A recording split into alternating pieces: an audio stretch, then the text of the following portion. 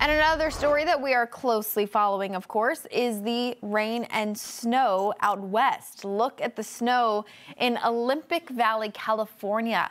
We're now looking at a new atmospheric river this weekend, and yes, it is set to bring once again mountain snow and heavy rain. Here's what's happening right now. So through the day today, we do have a bit of energy on the coastline. It does bring in some light rain, even a bit of mountain snow. Those snow levels have come back down to about 3,000 feet today. So we are seeing snow at the pass level. Here's Spokane, and you talk about those snow levels coming down. You can see through tonight how even in eastern Washington, these temperatures are cold enough to support the snow. And so while we have this cold pool that settles in at the start of this weekend, it does bring in the potential for bringing snow in the forecast back to the Cascades. This is where we're expecting at least a foot to up to 2 feet through Sunday. Stevens Pass, Snoqualmie Pass, this again at the higher elevations of the northern Cascades. You get down to Antietam Pass into the Oregon Cascades, and again about 12 to 18 is a pretty safe bet, say above 8,000 feet. We are expecting this next storm system to be the reason why this all comes in. Here's the spin of it now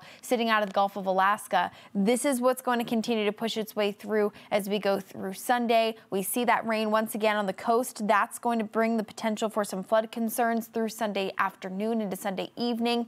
We see a bit of that atmospheric river potential going into Monday morning, but overall, it is certainly going to be a cold one that we will see that snow begin to fall in the mountains.